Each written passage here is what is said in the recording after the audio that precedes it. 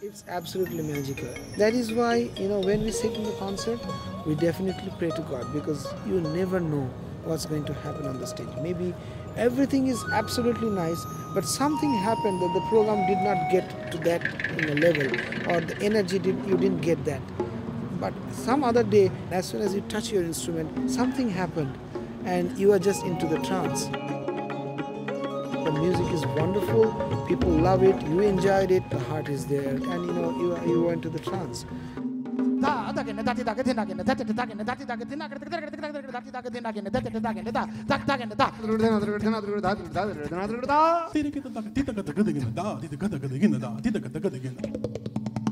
So you never know what's going to happen on the stage. It's very risky.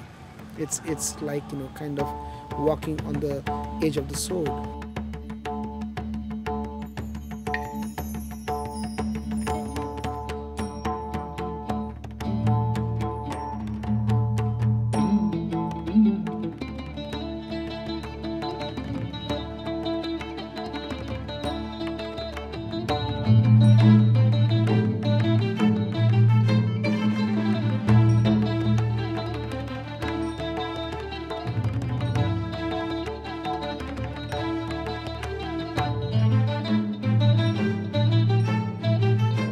I do believe that music is definitely one of the highest form of art. If you're a musician, it's quick. You can reach near God. If the nice melody comes, it takes you to a different level of humanity.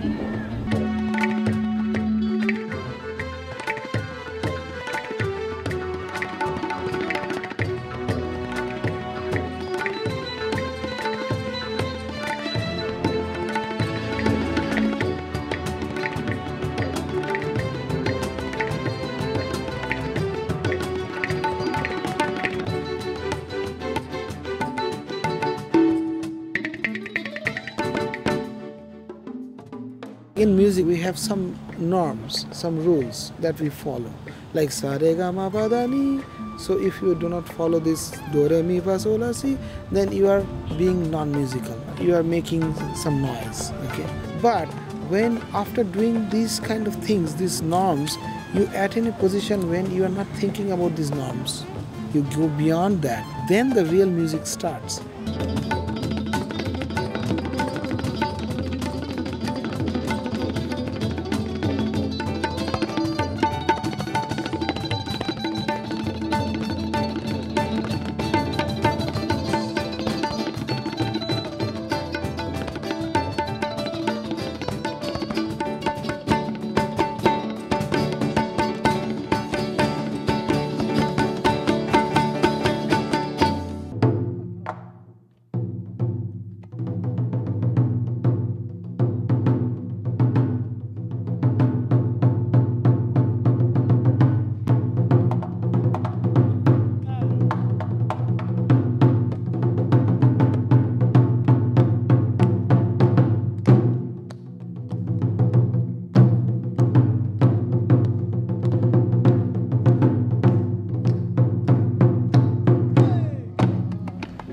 All the Indian gurus, all the philosophers in Hinduism always refer to music as one of the best ways to attain your enlightenment or to reach close to God.